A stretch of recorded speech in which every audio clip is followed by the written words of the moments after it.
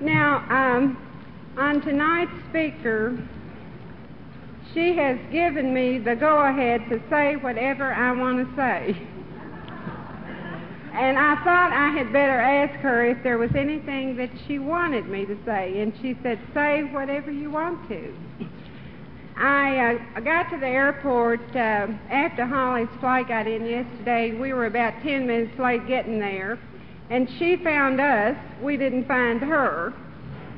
We had a nice ride back from the airport, and I spent a lot of time with Holly. And I'll tell you, she's got a message for us. I know that, and I'm going to call her a real alcoholic, and at this minute I'm going to turn the meeting over to you, Holly. Help me welcome Holly from Ann Arbor, Michigan.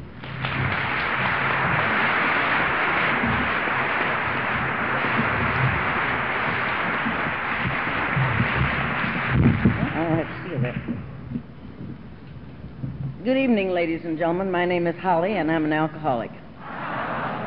First, I want to thank Yvonne and Don and everybody else that invited me to be here this evening. It is indeed a pleasure, and I have run into so many of my old friends that I have met before, so I know you didn't come just to hear me. You came because you wanted to come to the conference and to have a nice dinner like we had tonight. So you will put up with me. I hope you will be like a little youngster that had gone to school one day and he had just been circumcised the day before and he wasn't too comfortable. And the teacher asked him what was wrong and he was squirming and he wasn't going to tell her, I've just been circumcised. So he squirmed some more. So she told him, you go down to the principal's office. She was sitting there squirming. So he goes to the principal's office and the principal asks him, what's wrong with you? Well, he's not going to tell him what happened either. So the principal said, well, I tell you what you do. Are you sick? He said, yeah. He said, well, you just go back to your room and stick it out till noon.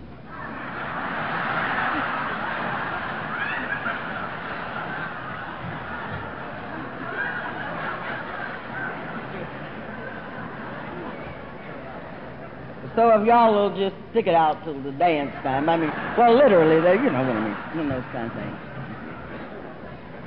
There's one thing about being with my people, as I like to think of you, because you are definitely first with me, always. Many times after we have come into the fellowship, there are a lot of people that get a little resentful. Not everybody is delighted. Oh, she's quit drinking. You know, there's always that leech that gets kind of mad when you don't drink with them anymore because you don't spend any money on them and they don't like you too well. But so there was such a fellow as that. There's plenty of other fellows like that, you know. And so I figured, well, all right, I'm going to get even with him. He doesn't buy me anything to drink anymore and he won't drink with me. So you know how people like to do you when they're jealous of you. So he started in on the man and he says, you know, your kids aren't any better than anybody else's kids on the block. He said, yes, I know that. See, this man by now had learned tolerance and, you know, that sort of thing. So he said, I know that my children aren't any better than anybody else. And he says, and your wife isn't all that good a cook either. See, they'd quit asking him over to eat, so he's mad about that too. And he says, in that church you go to, your preacher's not so hot. He said, well, there's a lot of preachers that are not so hot. Well, I'm not talking about anybody here. But he said, now in that other thing you go to, three or four times a week, he says, you know, I don't see how you stand that thing. What do you call it?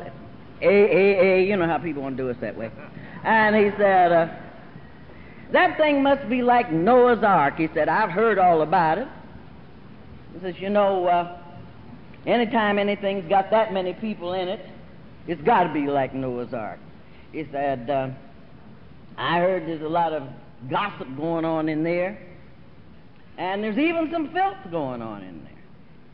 And he says, you know, in Noah's Ark, with all those animals, there was some filth and there was some gossip, and the man finally looked at him. He'd stepped on his Achilles heel by then.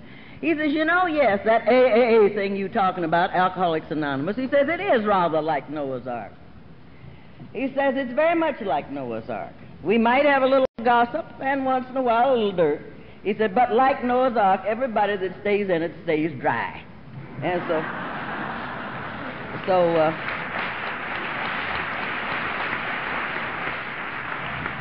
so he did get a little bit teed off. You know, as this book here tells us, as we tread our happy road to destiny, we're going to run into all kinds of things. I've run into a few of them myself. You know, people will say, you don't ever drink anymore. I said, well, not when I'm sober, I don't. Well, that confuses the daylights out of them. She don't drink when she's sober. Well, when how'd she get drunk? And then you'll also have the good friend that's going to tell you sometimes, well, now, you're not an alcoholic anymore. You're an ex-alcoholic. Now, you never heard of such a thing as an ex-horse or an ex-dog or something, you know. You're that, you're just that, you know. And oftentimes you're going to... There's no need to keep on explaining. You can't. For those of us that know, why no explanation is necessary. For those that don't know, there's just none possible. So you just have to let it go with that. Now, dear, you can just forget about the past. Just forget all about that, you know.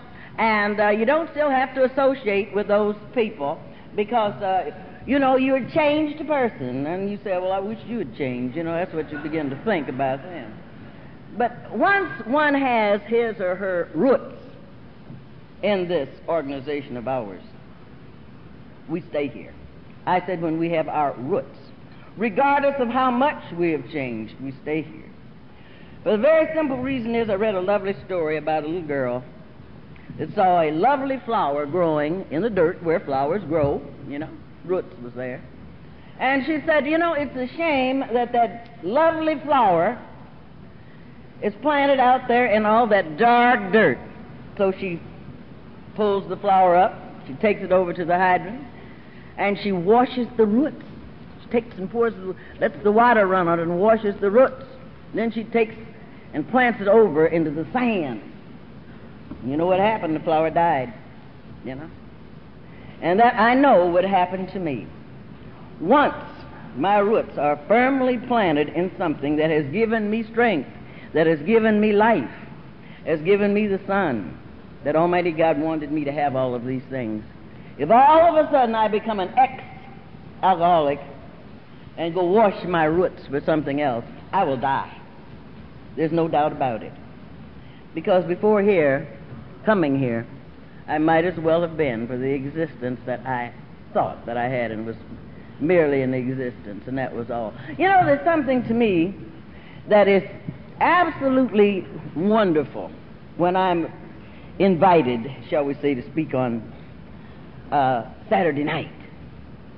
For a simple reason is, the first time I heard of this fellowship of ours was on a Saturday night.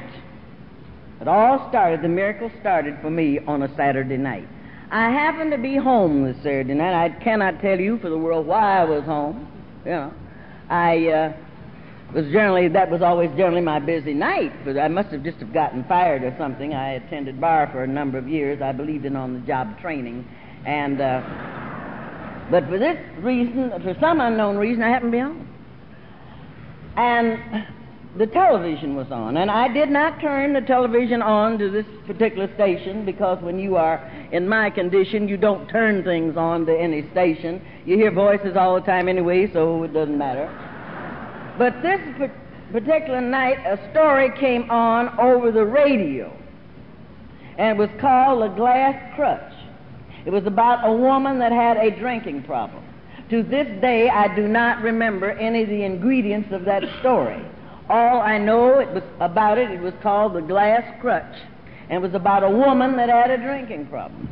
Don't remember any of the ingredients. Well, by then I was a full-fledged, undiluted alcoholic when I heard this story. In fact, I was sitting there drinking my favorite beverage, which was wine. I always felt it was very sophisticated for women to drink wine. You know, I said, you know, it looks rather sophisticated for women to drink wine. Have you ever seen anybody drinking Mad Dog that was sophisticated? The most unsophisticated beverage you can drink. I'll tell you that. Now you're going to sit there and say, oh, she's a wino. I'm not a wino. Women are not winos, they're winettes.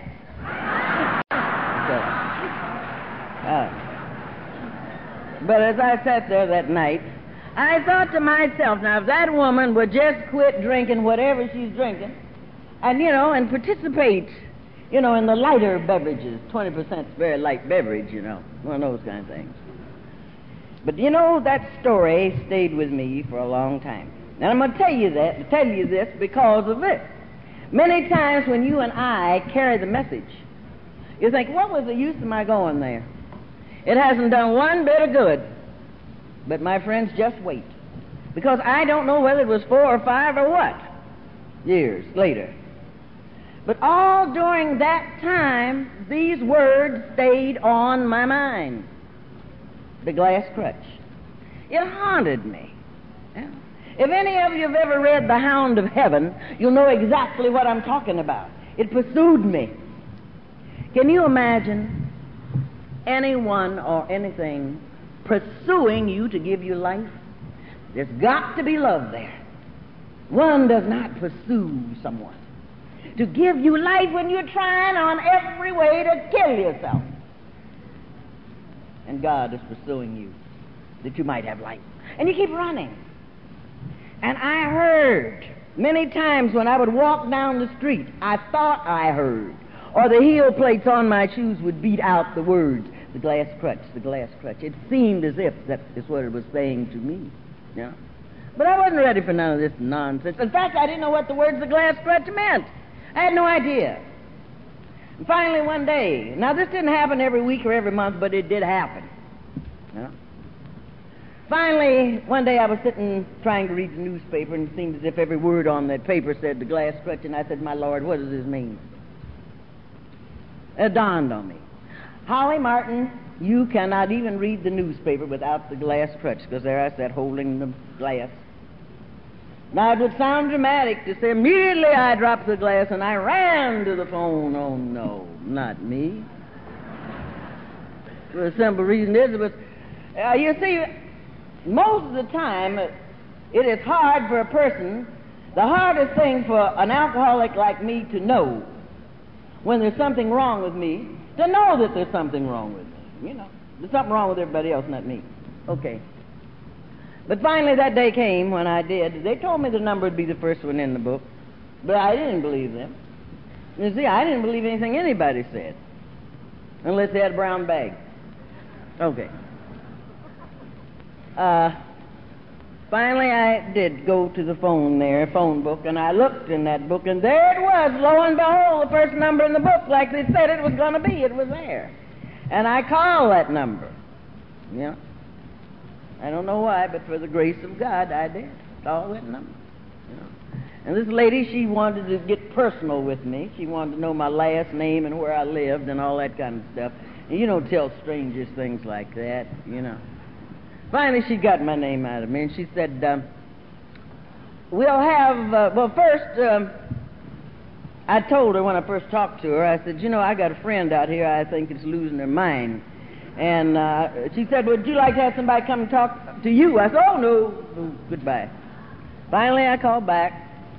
And in those days, when I came into the fellowship and they said, we will send somebody out to see you, they meant it that they would send someone out.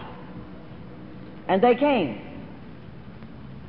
People sponsored you. They took you hostage. They really did. So this lady, before she came out, she said to me, this person that was going to wind up being one of my sponsors, she said, and now I understand that you have a problem. Well, I didn't understand that either. What do you mean I got a problem? She said, a drinking problem. Well, I couldn't know how to answer that. I was having a problem getting it, but I wasn't having no problem drinking it. I didn't get that. So she finally made a little sense there, and she says, well, I'm coming out to see you, and if you have anything out there to drink, get rid of it. I did. I drank it up right away. And she's coming. So you see, I'm not going to give you a blow-by-blow description of my drinking preceding this, because I'm sure everybody in this room, knows how to drink. All you got to do is open your mouth and swallow it. You can get drunk. You do it long enough and often enough. That sort of thing. And I had been through all of the things that people go through with, trying not to get drunk. I did not want to quit drinking. I just didn't want to get drunk. Yeah. And I used to go around with an old dame. She was about the age I am now, And what are you laughing about? You're supposed to start out telling people, well, I was born to such and such a time, and when you were born. Well, I was born, that's obvious, and when I was born, there's none of your business. So that's the way I looked at that. But anyway, she came out. She said, when she came out, that woman gave me one of the most profound messages in a very few words. By the time she got there, I was standing looking out the window, and I said, my 2 children, I had gotten married, I like other people, but marriage is like vaccinations on me, they don't take.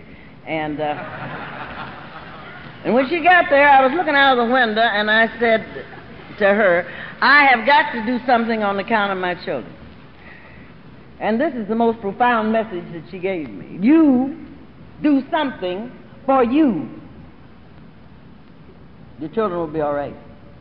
And my friends, that is true. You do something for you. Everything's going to turn out all right. It's like the man that was very, very busy one day, extremely busy, and his child wanted to play with him. And he didn't have time to play with his child. And he had a big picture on the wall of the map of the world. And he tore the map up into a whole lot of pieces. And he told his son, he said, now, son, you put this map together. And by the time you get the map together, Daddy will be through, and you and I can play together. Well, in a very short time, the youngster came back into the room, and he had the map all together. And his father said to him, how in the world did you get this map together so soon? He says, Father, on the other side of the map there was a picture of a man, and when I got the man together, the whole world fell in place. And that is the way that it is, my friend. Once I, as this book tells me, get my house in order, the whole world will fall in place.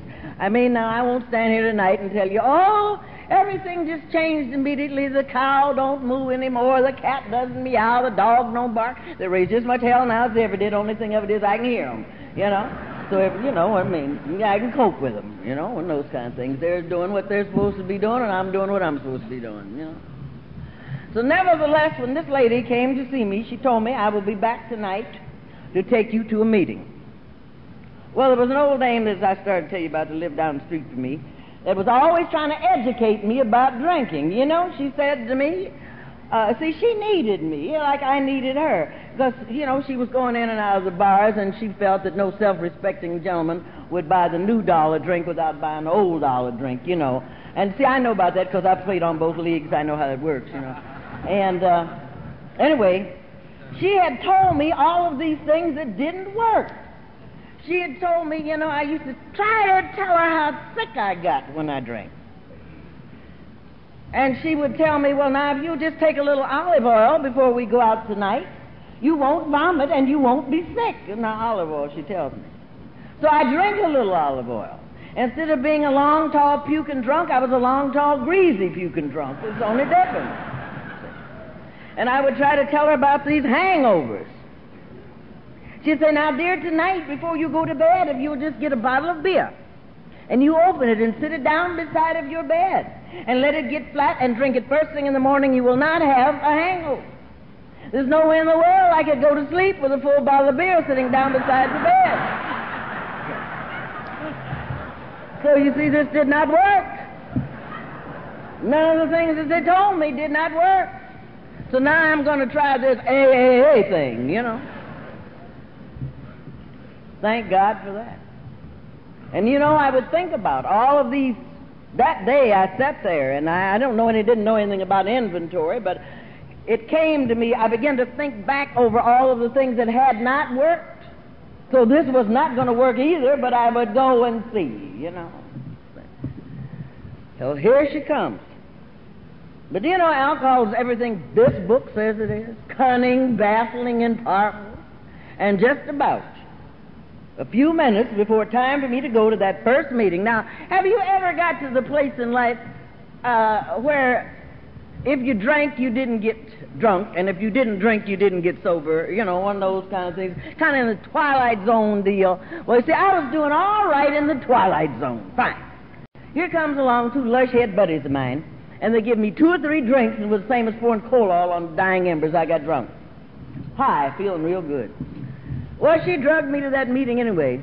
I'm telling you the truth, I had some of the dragonest sponsors you ever seen in your life. They would, see, nowadays, you know, people very timidly say, would you care to go to a meeting tonight? You don't talk to alcoholics like that. Say, I will be there, and you be there. Because we're going where? To a meeting. You know, this cuddling deal about I don't want to hurt his or her feelings, I'll run him away. Where in the heck's he going to run? He hasn't got anywhere to run, you know. So, okay, if he runs, that's all right. He'll run right back again, or he'll fall and stumble, and you pick him up, and then you run together, one of those kind of things. Well, nevertheless, I went to this first meeting. I don't remember too much about that meeting. All I remember that 3 other women, there wasn't too many women in the program at that time, and 3 other women jumped up and says, we'll help you with it. They thought they was going to get to be my pallbearers, and you know, and outlived all of them. Well, I'll run into them again one day. I hope so. But nevertheless, that was the beginning of my Saturday night miracle. Now to tell you, I immediately fell in love with the program. I did not. See, I did not fall immediately in love with anything. See, when I came in AA, I hated everybody. And after I got sober, I just hated the people I knew, you know, one of those kind of things. And my sponsor was in that bunch. Because I could not stand that woman. You know, she had buck teeth, and I knew whether she was going to bite me or smile at me, you know. And she was always pulling out this who me on me. And just saying, just answer yes to 3, dear, and you're in. I thought this old biddy must be getting 50 cents a yes or something. Is drinking clouding your reputation? Well, the way I thought, well, you've been in the fog as long as I have, you don't know whether it's cloudy or not. And then she would say, come up with some stupid thing like this about all those questions. She would pick out her 3 favorites. Do you seek a lower environment while drinking? Why, heavens, no. I merely created a lower environment while drinking, you know. And then she asked one of the, what you might call a down-to-earth, foolish question. Do you prefer to drink alone? If I'm buying it, yes. If you're buying it, no. Well, I said,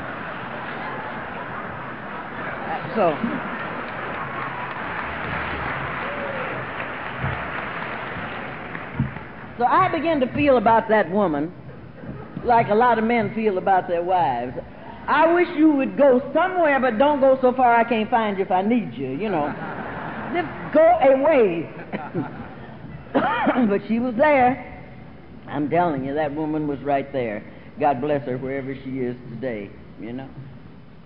So this thing went on, and naturally, there was a change. Very slight to begin with, very slight. See, I did not know what you were talking about. Yeah? I did not know what you were talking about. See, when I came into the fellowship, we didn't have, you know, all those nice pads that you can go to now, one of those kind of things. You suffered. I mean, you suffered rehabilitation and all like that. No. You suffered through this thing. When I came into the house where I lived at, they had 1 or 2 rooms in the hospital there that they allowed alcoholics in. The doctor would come in and see about them. You know, he'd come in and see them. Pretty nice old guy. But whoever brought you there to that hospital, we took shifts.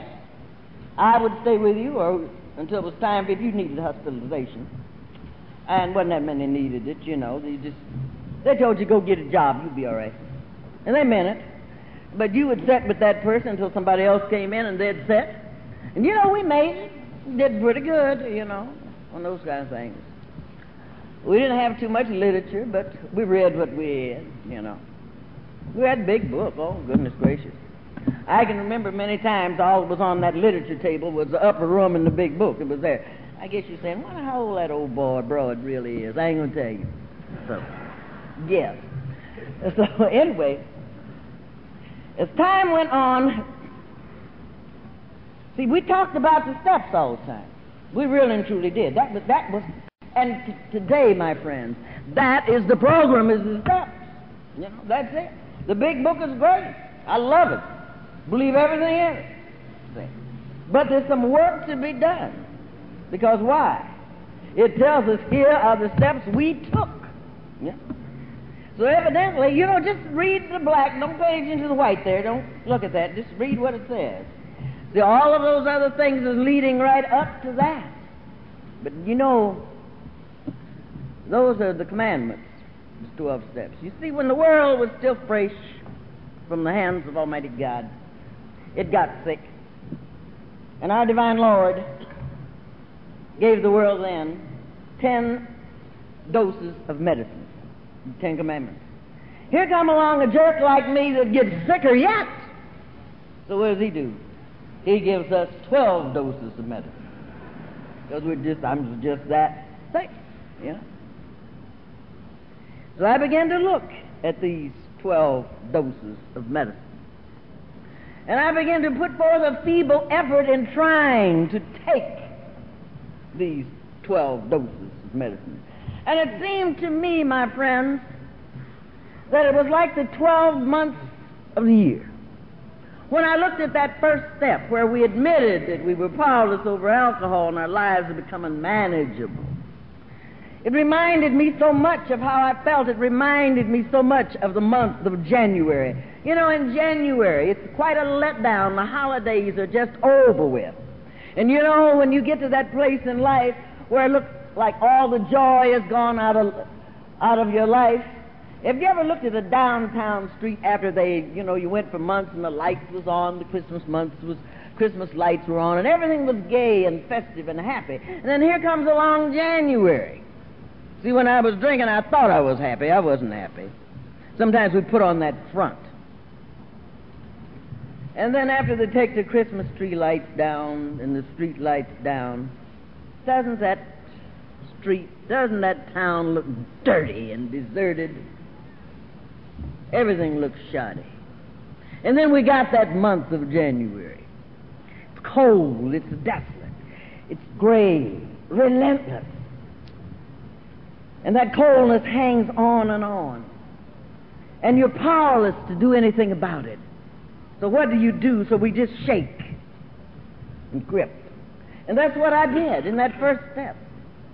It seemed like when I looked at that step where we admitted we were powerless over alcohol and our lives had become unmanageable, it seems like all of that seemed to come to me, of what that powerlessness, that unmanageability.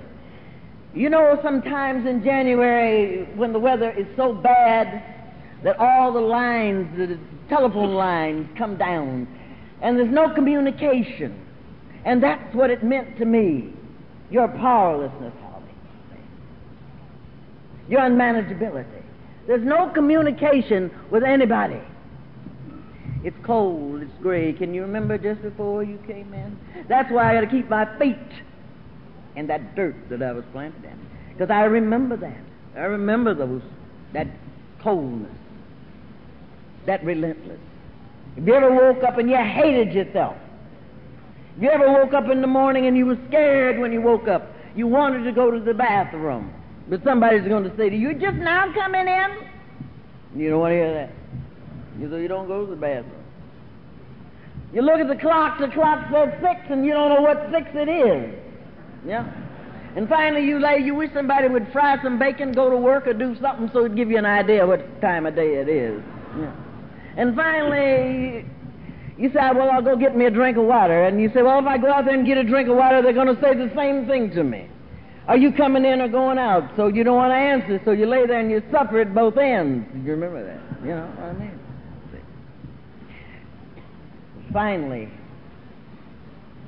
when I compare that to the month of January, I realized what I had to do. The same thing that I do.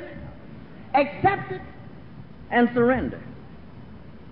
Once I can accept it and surrender to this first step, say, the lines of communication become alive again. Say. And I can hang in there and I can grip. And I put a good grip on it. And I say, this is it. Do you want it back? No. So because I can remember that. And finally, as I look again, when I come to believe in a power greater than myself that can restore me to sanity, sane thinking. You know how it is in this month, February?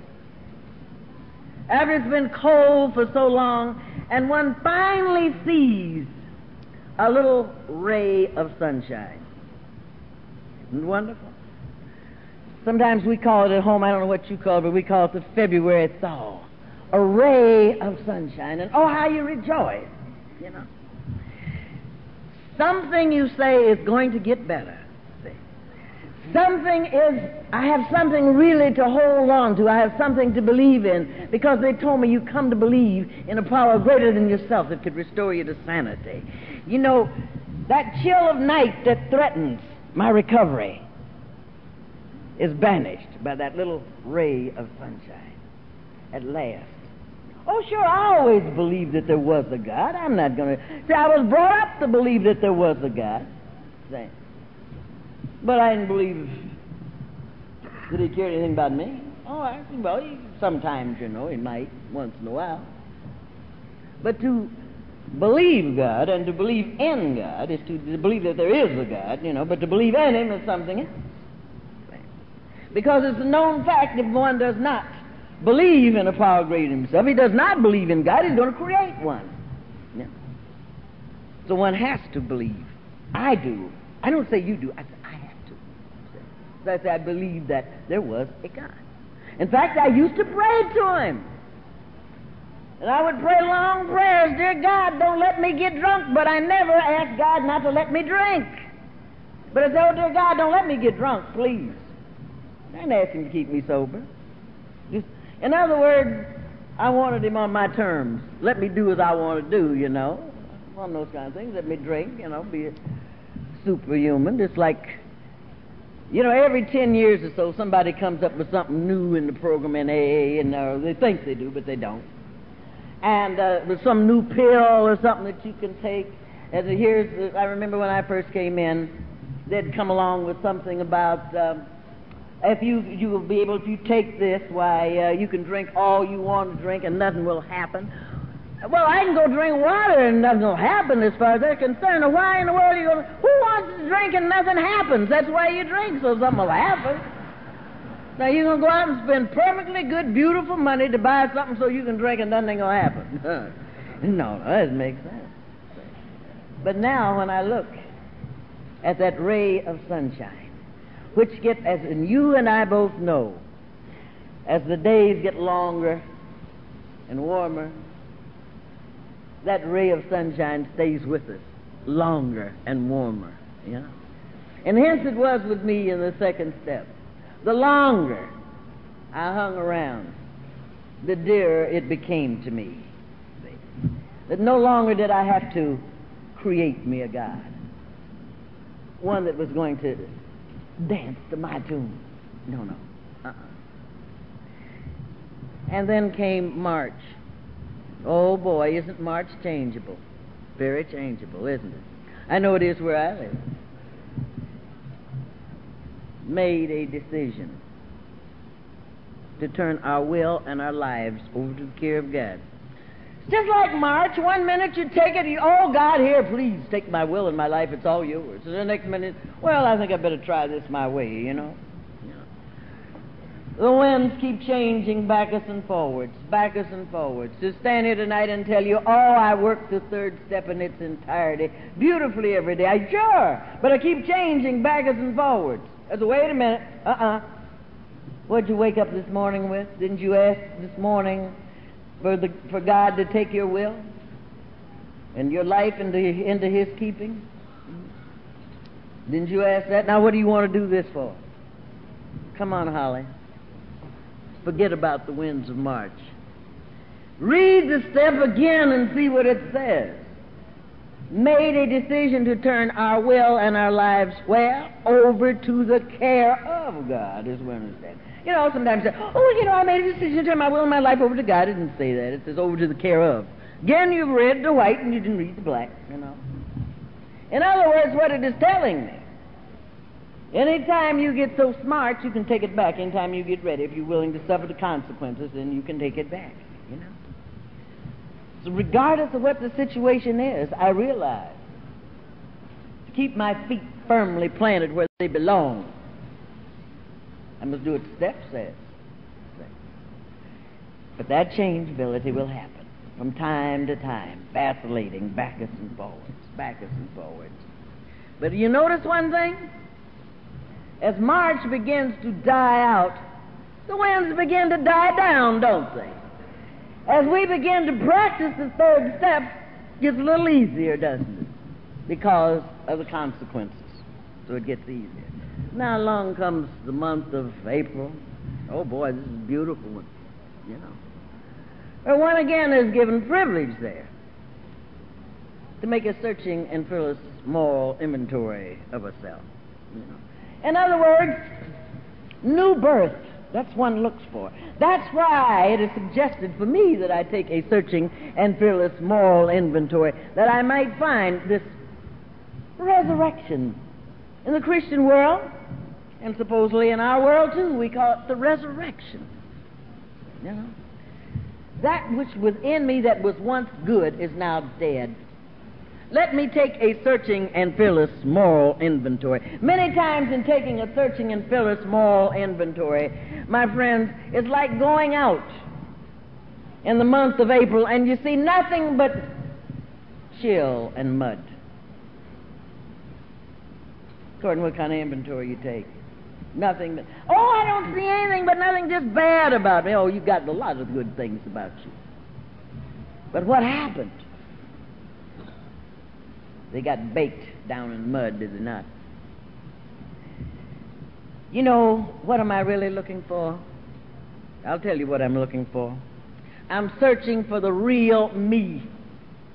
Made a searching and fearless moral inventory of ourselves. I am really and truly looking for me. A searching and fearless moral inventory of ourselves. Who am I searching ourselves for? What am I searching me for? So I can find me.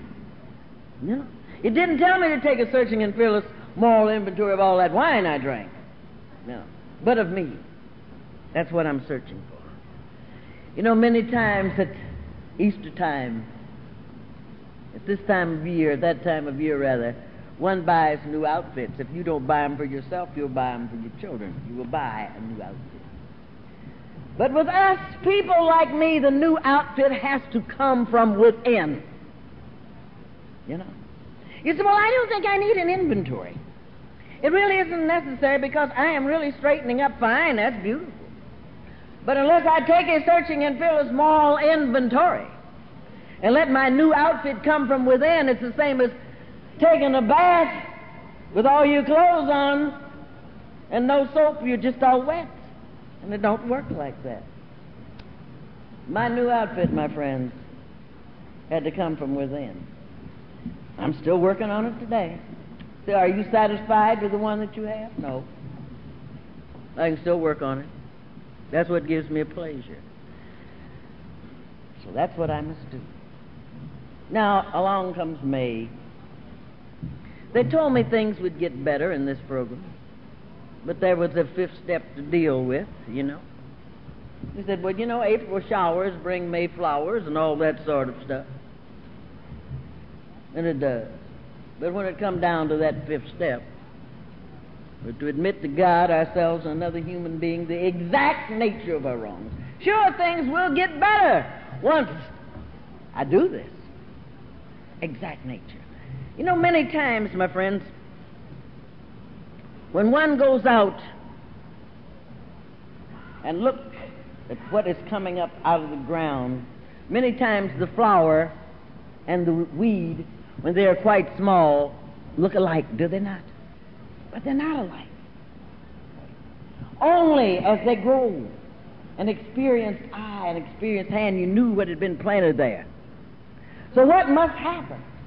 I must find out exactly which is the flower and exactly which is the weed. Why? There's got to be a separation because that weed, the roots of the weed is so strong. And I have to find out exactly which is which, because the weeds, the roots of that weed will strangle that little flower. It'll kill it. So there's got to be, for me, a separation. A separation tells me this, that I must name it. This is what has got to come out of here. Name it and subdue it. Well, sometimes, I have many things wrong with me. I don't know just which is which. Keep it on, just keep on. You'll know which is which, the exact nature. You will know exactly the weed from the flower. And you will know exactly that flower, and regardless of how much progress that I might have made until I make this separation, the strongest root is going to kill the weakest one. So what must I do? I can just leave this alone. No. Just leave it alone and let it strangle me. And this I cannot stand for again. Many times I looked at this fifth step and I said, the exact nature of my wrongs. Sometimes I'd get so disgusted with myself, and I said, the exact nature of my wrongs isn't me. It was my father and mother. They shouldn't have had me. That's their wrongs, not mine. I said, you're here now. You got to do something about it, Name it and subdue it. That is beginning, of the beginning of a little humility. Just a wee bit. Not too much, because the minute that, you think, I have become so humble. Oh, brother, you better watch that. When you become, I'm just so humble.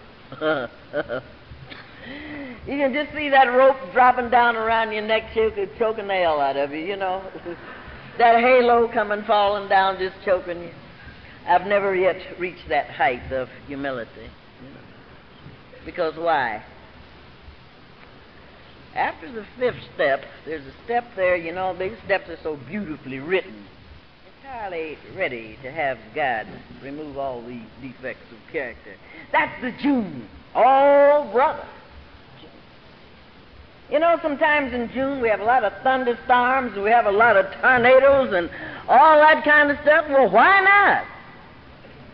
You're entirely ready to have God remove all these defects of character. That will cause, the heat is on, that will cause thunderstorms and tornadoes right there.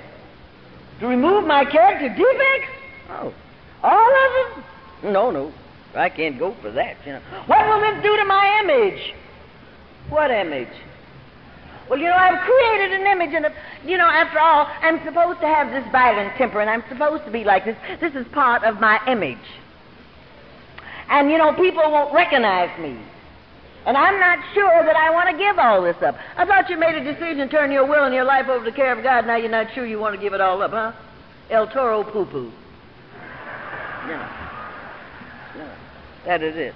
And then along comes a lovely month called July, and everybody feels, I've been around the program for a little while. This is my thinking, not yours.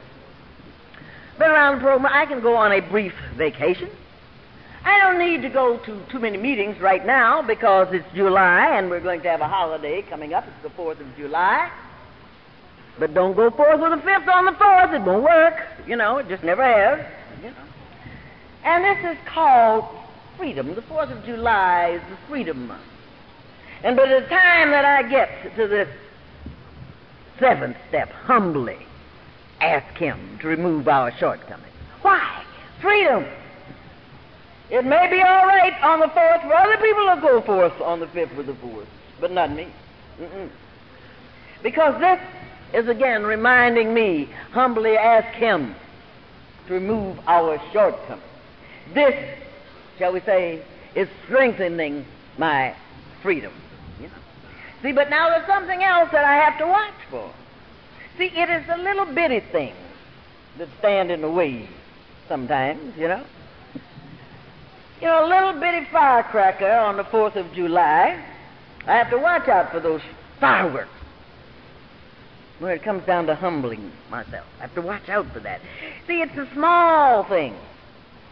The small things that cause the big fireworks. They're not big as this thing here. A little bitty something like this. Well, my gracious. Will raise more hell than a one-legged man at a dance, as far as that's concerned. But it's the small things that can stand in my way. So this brief vacation, where I feel, oh, well, after all. See, a brief vacation can lead to a longer vacation.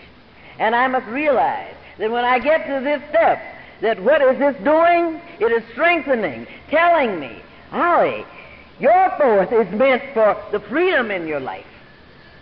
You must try to keep it there. And it's because it is a new kind of freedom. It's the kind of freedom that no longer, that it's a people-pleasing freedom. It's my freedom, Because if I continue on to my short vacation,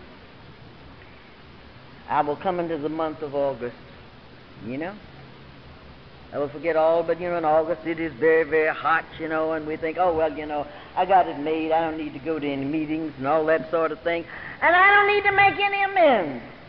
I don't need to do anything about amends. I'm sober, so I can do as I please. If you think along the lines of St. Augustine, you can do as you please. You know what he said? Love God, then do as you please. Man that loves God, you're not going to hurt his neighbor or himself, so he can do as he please. So that August in my life, I have to watch out for that hot dryness that can really smother the soul, because I'm not going to make any amends. Made a list of all persons we've harmed and became willing. You see, I had to pray and ask Almighty God to make me willing to be willing, because I was not willing. Make amends? For what? Well, we go back and read the book again. It said that some of these we balked. And that was one I balked at, making amends. Oh, no, I'm not making no amends. But there's something about making amends. I'll tell you this. It happened to me. I hope it never happens to you. If I do not make amends when I'm wrong, it goes like this for me. You see that person place a thing on your plate every time you get ready to eat. I become that person's slave. If they're coming down the street, I go another way to keep from meeting them. Or I start looking in a window, at lawnmowers and snowblowers and things like that, so I don't have to talk to them, And I don't know anything about lawnmowers and snowblowers, but I'll look there. And they'll touch you on the shoulder. Hello, Holly. Oh, I didn't see you. So not only did I not make amends, but I started lying about it. And some of these we balked. And finally, when you go to sleep at night, this person plays a thing, lays on your pillow. You don't want to sleep with everybody, do you? Hot and dry. But yet I say that I am sober. But finally, the ninth step will tell me that I made direct amends to such people whenever possible, except when to do so would injure them or others. That's the lovely month of September, direct amends. In September, isn't it wonderful? The air has cooled to a certain extent, and the sky looks bluer than it ever was before. And you'll see just small white clouds drifting by, And you feel good. You say, everything about this is wonderful. And it is when I make direct amends. Direct amends. That's what happens, You say, well, there's a holiday in this month. In September, there's Labor Day. When you make direct amends, that's Labor Day. I'm telling you, you will labor. I know I did. Go past, I ought to go back and tell so-and-so such and such a thing. And my mind says, no, it's not, the timing is all wrong. Sure, the timing can be wrong, but it was always going to be wrong for me, you know what I mean? So this person became another me, and I said, I've got to do something about this. Because I wanted my life to be like that sky. I wanted it to be blue. See? And I wanted to feel free. And this was the only thing that I know that could free me. It would be my direct amends. It tells me here in the 10th step that I must continue to take a personal inventory and promptly admit when I'm wrong. There's another holiday. I don't suppose it's a holiday, but it's a day that comes along in that 10th step in the month of October. It's very bad for people like me.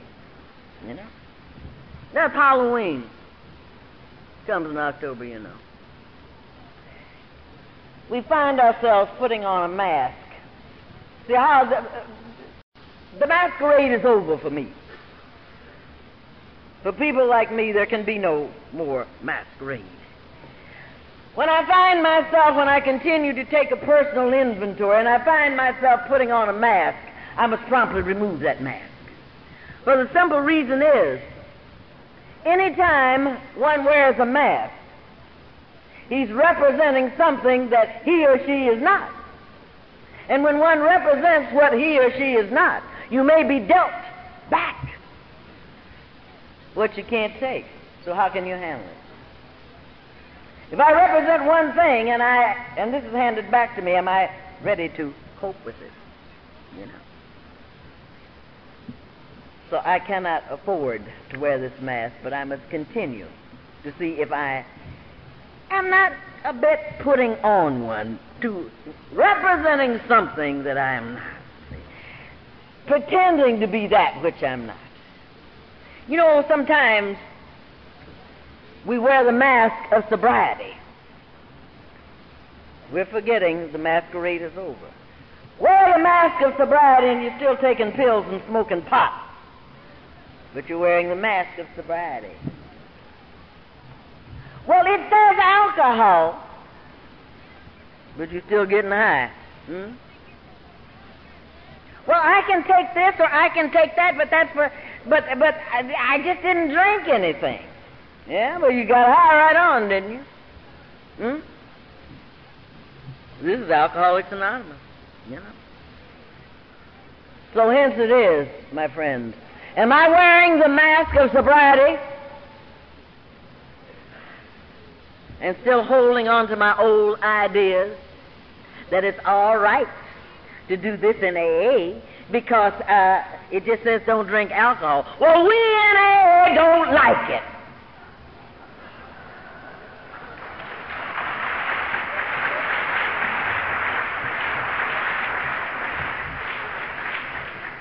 No, we don't. Now, my friends, comes along that beautiful 11th step where one sought through prayer and meditation to improve his conscious contact with God, praying only for the knowledge of His will for us and the power to carry that out. This is November. This is the Thanksgiving of my life. You know? A big feast. We rejoice at Thanksgiving time. We rejoice. From the moment that I declare this, that I accept this step, it is Thanksgiving for me. I don't have to wait till I've been sober 5 months or 6 months or this length of time to say that it's time for me to rejoice. This is it. There was once a woman, you know. It was her fondest ambition to travel around the world. She said, before I die, there's one thing that I want to do. I want to take a boat trip around the world. And so she saved her money. And she bought up a whole lot of sardines and Spam and whatever stuff like that one eats. And she says and she put them all down in her stateroom. And she says, I'm going to leave this down here, and I'm not going upstairs to eat because it'll cost too much.